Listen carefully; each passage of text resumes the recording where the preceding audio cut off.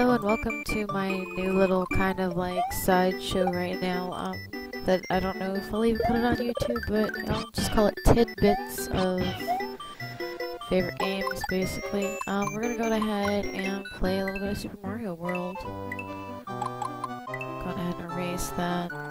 I'm actually in between Let's Plays right now. I just finished one, so it's gonna start coming up.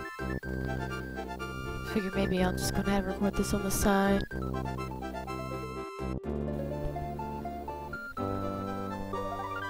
Looks like Bowser's at it again. Go figure.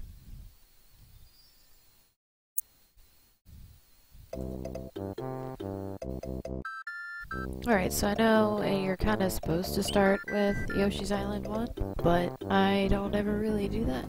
So, I go to Yoshi's Island 2.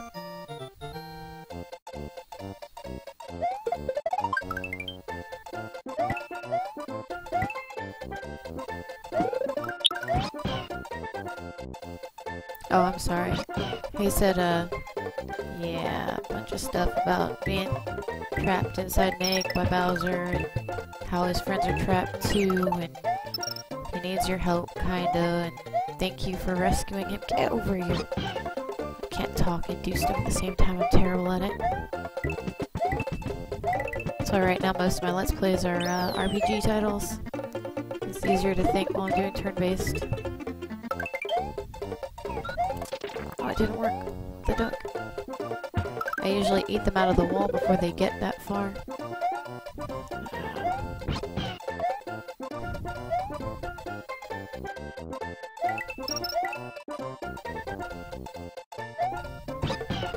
Nope, don't want to talk to you.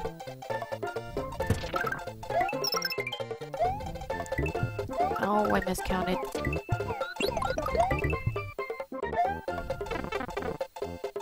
Phooey. Let's see. Yeah. Cut to the chase. It's all coins.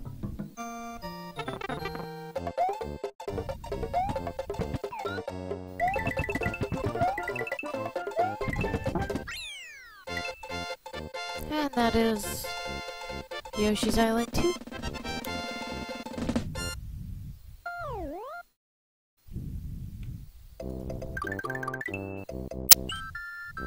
Okay, so now we're gonna go to Yoshi's Island 1.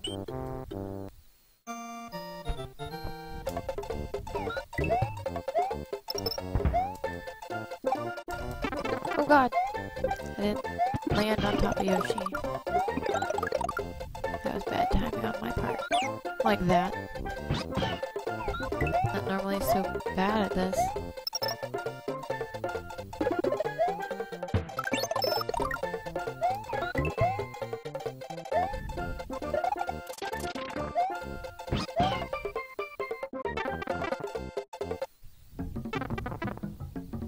Maybe I'm a bit jittery because I just had coffee.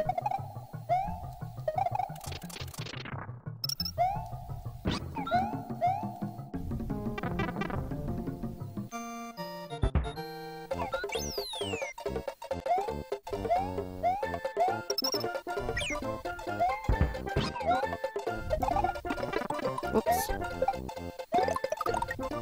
Wow, I'm playing like a real pro. How am I gonna get Yoshi back?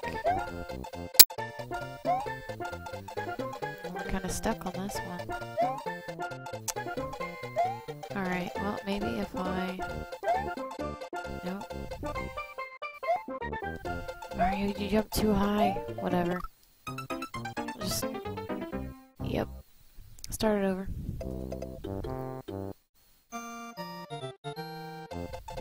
Forget about Yoshi for now. We don't need him.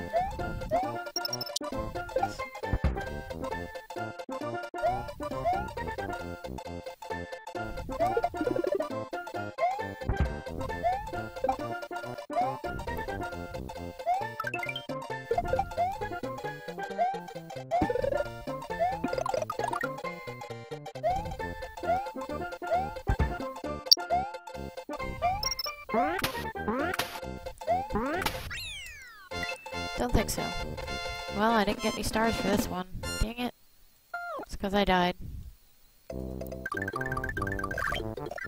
And I guess we'll just go ahead and do this now.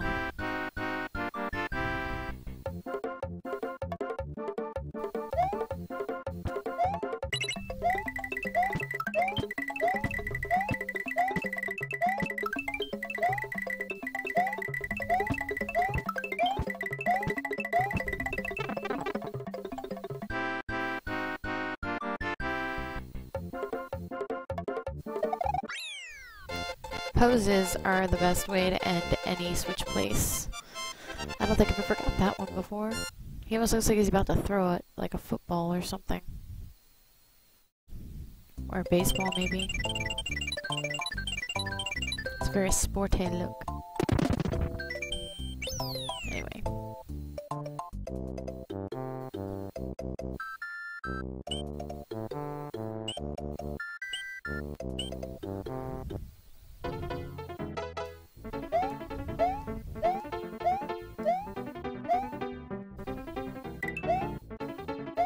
Oh yeah, forgot these. I think it's really cool that they kind of just have, for different switch places, different items that you can get, and that they brought that back in Mario 64, because I felt like that was a really cool element. Yoshi dance, Yoshi dance.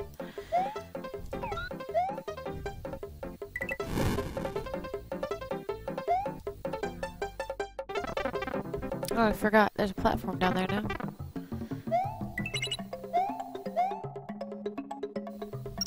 Yay, coin.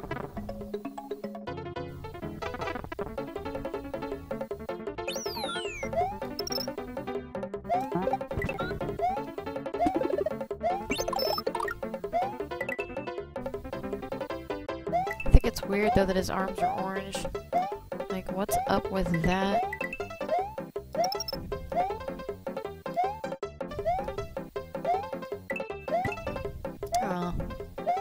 I forget what the requirements are to actually get something good out of that thing.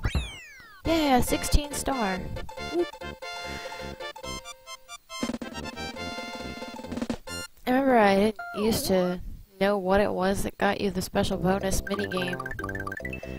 And then I guess when I was older I did a playthrough and got the full, I want to say it's a 96 star, it might be 98, I can't remember, it's been so long. My sister still has my cartridge somewhere, and it's on there, but I got the full completion of this game, and then I realized that's what was going on.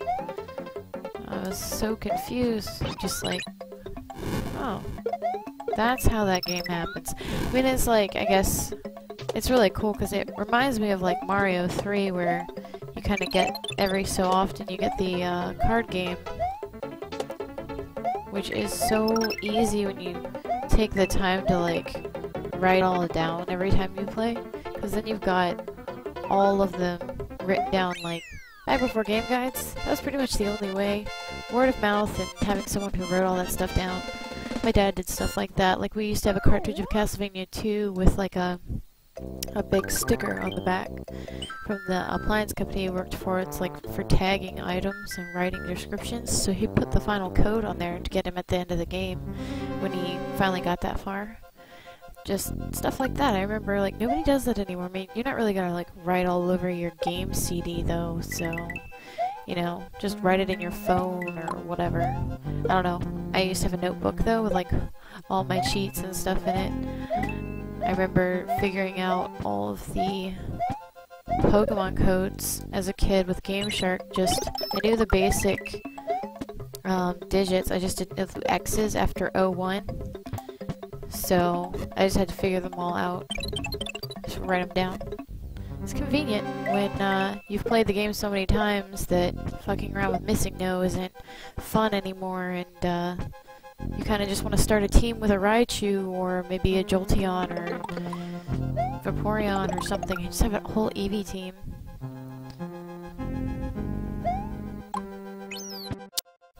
Anyway, we're almost there. Whoop! Thought it was gonna get me, didn't ya? Yee. These scrolling parts are always just so boring, though. Yeah, sure, I'll take a backup. Waha! I can't imagine how much more fun this game would be if you did the levels in, Mario Wii U style. You know, that's what I should do when I get my Mario Maker on the 11th. I should start remaking Super Mario World in, Mario Maker. Yeah, pose. Look at that awesome pose. I'm just like, I'm too cool for this. Dist?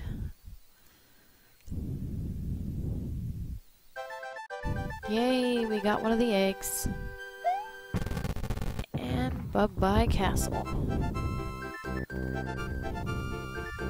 I remember being so shocked Mario made such a permanent solution. Not only did he just shove one of the Koopalings into lava, he destroyed and completely demolished the castle that they came from. Oh yeah. Yeah, you don't fuck with his saviors. Saving his life as a kid, man. They're like parents to him. Don't fuck with my family.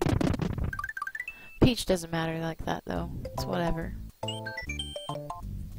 It's like Mario's finally cracked. Anyway, that's World 1, basically. So, I'm gonna go ahead and cut this one here. And, next time I post, we'll probably go all the way up to get to the next castle. It should be like one castle at a time.